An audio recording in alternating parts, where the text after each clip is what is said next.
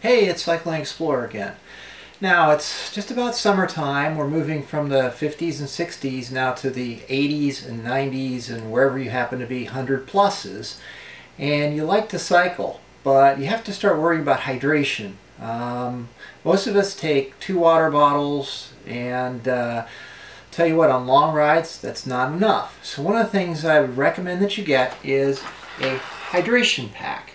Now this happens to be a 2-liter hydration pack, so it's a little bit over half a gallon. You wear it just like a backpack.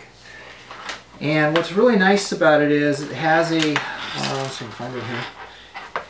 This is the nozzle, and basically what you do is you bite into it and it releases the water. So it's really kind of cool from that viewpoint that as you're riding along, you just take a little bite and the water comes squirting out for you. So you don't have to worry about it dripping down your side or anything else. Another nice feature of this particular pack is that down here at the back, or at the bottom, when you're done riding and you want to take a break or whatever, this comes out and it actually holds your helmet. So you don't even have to worry about your helmet. So if you want to go for a little hike in the woods or whatever, you can take your helmet with you, but you don't have to carry the thing anymore. So it's kind of a nice little extra feature. Now, one of the things you have to worry about in the summertime with this is it has to be cleaned. You just can't continue to keep putting water in there or juices of some kind or Gatorade or Powerade or whatever.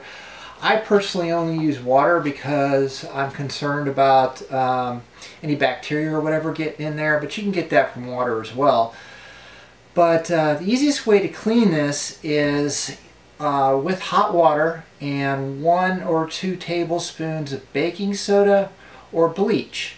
Especially, you just use hot water, pour it in, let it sit for a good half an hour, 45 minutes, and shake it around every once in a while, see what comes out. But that's all you have to really do. It's not very hard, it's not very time consuming, but you just need to make sure that, you know, every few trips out with this, you're cleaning it, because obviously you don't want any of that mold or bacteria coming into your system later on. So very simple to use, nice little add-on. If you haven't bought one of these, it's great for the summertime and the longer rides. Obviously, if you're going to ride for half an hour, you don't really need it. This is usable for other things as well. So if you're going to go for a hike or whatever, it's great for a hike. If you're going downtown for a long walk through the city streets, or I used it one time when I was at a fair. Just made it so much easier because it was so hot. Just my family just would take some swigs out of it. So again, it's just something that's very usable and extremely durable.